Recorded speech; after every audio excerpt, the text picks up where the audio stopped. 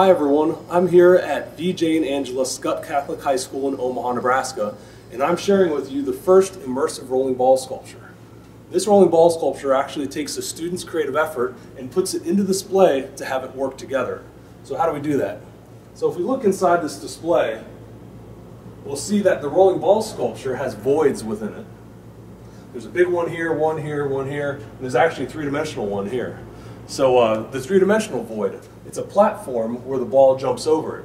And actually the students can take a sculpture that they might make in art class or a piece of pottery from pottery class, put it on the pedestal and have the ball jump over it. They could even make a piece that might jump through it. These voids back here are for canvases. Art class might want to make a piece of art that plays off movement or motion or color, and they can put the pieces of artwork in the back of the display to show all the students. Now this is the exciting part of the sculpture. This is called the student module. And the student module allows the students to build a section of the rolling ball sculpture that accepts a ball at the top and releases the ball at the bottom. So here's an example of a student module built out of cardboard.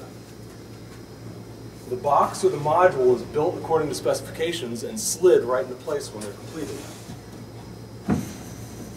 Once the module is in place firmly, the ball will just enter and run normally with the rolling ball sculpture as it operates all day.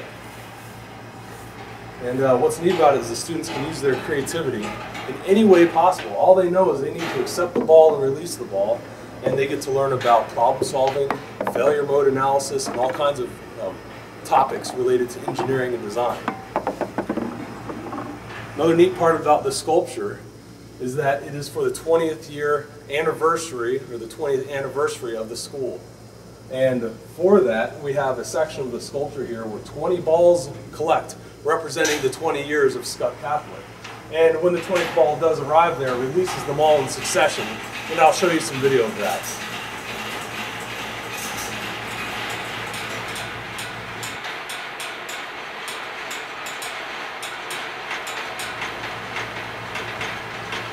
So this is called Education in Motion, and it really is an exciting piece, and it really is going to get children's minds thinking about creativity.